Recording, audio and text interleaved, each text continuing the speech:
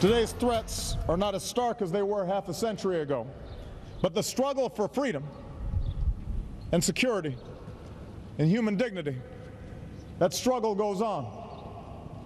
And I've come here to this city of hope because the tests of our time demand the same fighting spirit that defined Berlin a half-century ago. That was President Obama speaking from Germany's historic Brandenburg Gate in Berlin earlier today. You may remember back in 2008, then presidential candidate Barack Obama attracted 200,000 people to a speech during a visit to that same city. Today, not even 1/10 the size of that number showed up for the President of the United States. The German event coordinator said the crowd count was only 4,500. So what's changed? Fox News national security analyst KT McFarland is with me now. So he was behind, I guess, bulletproof glass there to protect him, just to explain the weirdness of that shot. But wow, I mean, 200,000 as a candidate and 4,500 as the President of the United States?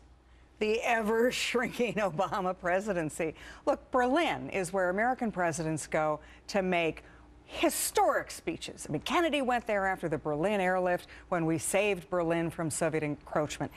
Reagan went there to say, in a prophetic speech, tear down this wall, talking about the Berlin Wall and the end of communism. Obama goes there, he doesn't say anything. I mean, it was just filled with platitudes. This is not going to make the history books. The only thing that he said of any note was, well, we're going to reduce our nuclear arsenal unilaterally, and then we're going to go to the Russians and try to negotiate their reduction.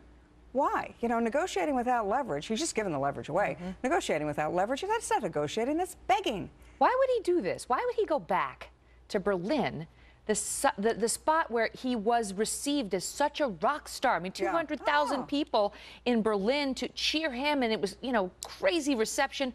Why do you think his handlers would even allow him to go back knowing that it's going to be, you know, 4,000 compared to 200,000? Right. You mean the contrast? Yes, they knew that this is going to be the story on the news. Well, except for the fact, I think they're pretty tone deaf. Now, if you look, President Obama gives speeches, right? And he thinks if you give a speech, that means the policy changes, or that establishes where we're going. But that's not how you govern. You give the speech and then you follow through. There's no follow through. I mean, look at the things that he said to Putin. The picture yesterday of Putin and Obama in the same body language. They could hardly stand to look at each other. They couldn't stand to be in the same room. So Obama's going to go to the same man and say, I want you to give up your nuclear weapons just like we are. I mean, every time the president has gone to Putin and tried to give a goodwill gesture. We're going to cancel our missile shield in Poland and the Czech Republic. We're going to do all the things you ask us. We're going to claim that at the United Nations that what you've done on sanctions with Iran is really significant, when in fact it isn't. Every single time he's been rebuffed, but he keeps going back again, thinking, well, this time my goodwill gesture will be reciprocated. Not a chance. And yet it's such a contrast when you see sort of the tough talk that you mentioned in the past, in particular, who could forget this clip with President Ronald Reagan. General Secretary Gorbachev, if you seek peace, if you seek prosperity for the Soviet Union and Eastern Europe, if you seek liberalization, come here to this gate. Mr. Gorbachev, open this gate.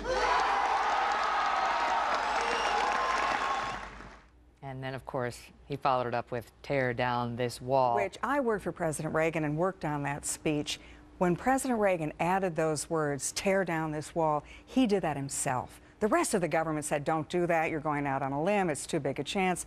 Reagan knew where he was going with his presidency. He knew that he had all the elements in place that would ultimately result in our victory in the Cold War, and he put it out there, he gave that speech, he knew he was taking a chance. Compare that to a man who goes today and just utters a bunch of platitudes and then says, well, we're going to disarm the world because we're going to give up our nuclear weapons, or a good significant number of them, without any ability to influence events. Totally different. Yeah, there's a reason they called Reagan the great communicator.